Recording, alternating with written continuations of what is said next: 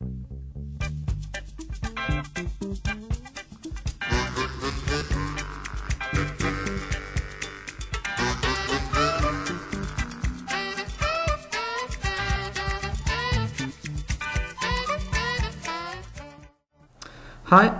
in the previous tutorial we had a look at the filter that gives you the possibility to apply simple transform operations like scaling, but there is also a possibility to make rotation and translation to set of cameras together with the models so that you can keep the alignment of the rasters with respect to the geometry.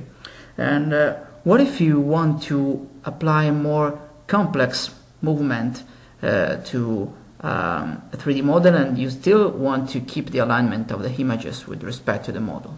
Well, you can do that. So let's start again from this dataset where we have a model, a set of images which are aligned to the model, and you see here that the center of the reference space is not in the center of the model. So suppose that I want to bring the model and the rest of the elements of the project with the center of the model, which is the same position as the reference space. So I can obtain this, for example, using the manipulator tool that has already been shown in another tutorial. So I can, for example, apply translation to bring the model more or less in the center, and I apply this. Then I want to bring it more with the basis more or less coincident with the XZ plane, so I apply another translation around the y-axis. And just to make things a bit more complex, I also want to make to apply a rotation of the model around the y-axis, for example. Sorry.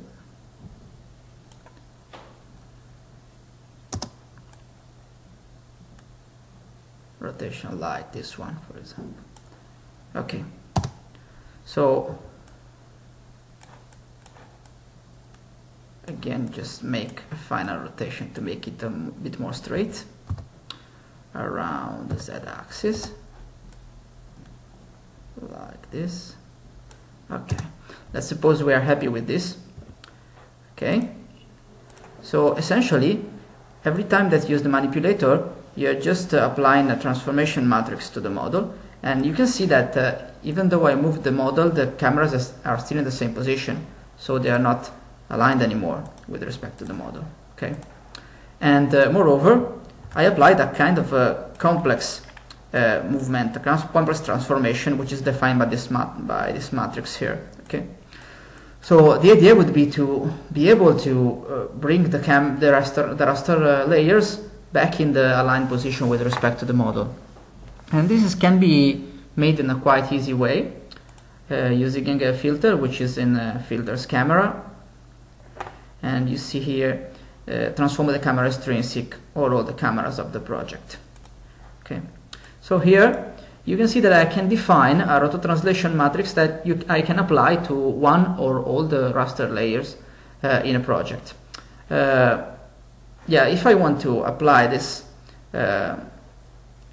transformation, I can use this button. With this button, I will get this the camera, the transformation matrix, which is assigned to the current layer of the meshes.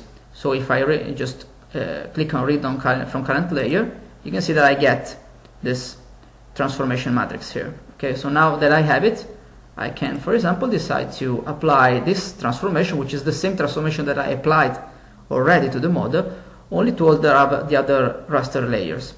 If I apply that, you can see that now the cameras seem aligned to the model, and they are. Okay, so even if I applied a complex movement to a mesh, I was able to keep the alignment of the raster layers. Again, you have to be careful at this moment, because if you save the project, you will keep the raster data as they are now, so you cannot get back to that. If you save the project as it is now, you will save the model in its original position with this transformation matrix applied and the raster layer as they are. Okay. So if you want, for example, to make the transformation of the model permanent, you need to freeze the current matrix, save the model, and then save the project. Okay. So as you can see, even if you are applying complex transformation to a model, you are able to keep the alignment of all the layers of the project, provided that you're able to keep and read this transformation matrix. Okay, so it's very easy to be used, and it gives you the possibility to handle even complex projects. Maybe you can take two projects with raster layers which are aligned to the same model, which is in different position, but you can think of moving one model to the aligned position with the other, and just apply the transformation to all the raster layers, so that you will be able to put together two projects regarding the same object, but maybe they were taken in two different reference spaces. Okay, so this is quite powerful and quite easy to use. Thank you.